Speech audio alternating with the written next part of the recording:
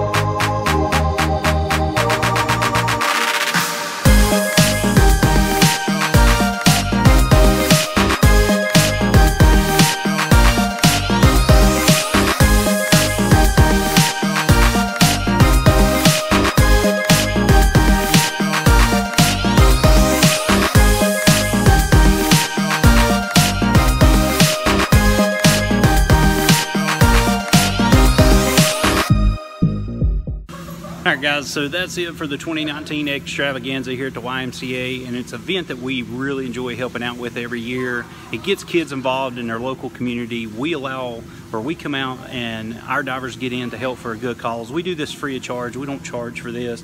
Kids are able to jump in, swim, have a good time, collect Easter eggs, get candy for it, and it's just an all-around great event. If you're interested in something like this, check with your local YMCAs or local aquatic parks and see what type of activities they have for you and your children as well.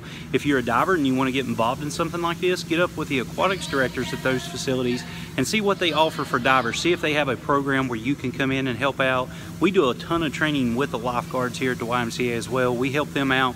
We play the victims down in the pool and let them practice getting us up and out of the water. So it's just a great way to really give back to the community. It's something we really enjoy helping out with. But guys, if you like this video, simply smash that like button for me and definitely share it as well. I'll put some information down in the comment section or down in the description below about our local YMCAs here. And like I said, check out your local YMCA. You never know what type of event they may have. But guys, I really appreciate you watching this video. If you did, definitely hit the like button, definitely share it as well. If you got any questions, please put that down in the comment section below. As always, guys, make sure you follow us on Instagram and Twitter, like us on Facebook, pin us on Pinterest, subscribe to us here on YouTube. And as always, guys, we appreciate your business. Guys, we really appreciate you watching our videos. If you liked it, make sure to give us a big thumbs up. If you're not a subscriber, simply hit that subscriber button for us and make sure you hit the little bell to turn on all notifications. If you want to see some other cool videos, make sure to click these links here. They could be scuba tips, they could be diving videos, search and recovery videos, or gear reviews. Once again, guys, we really appreciate it.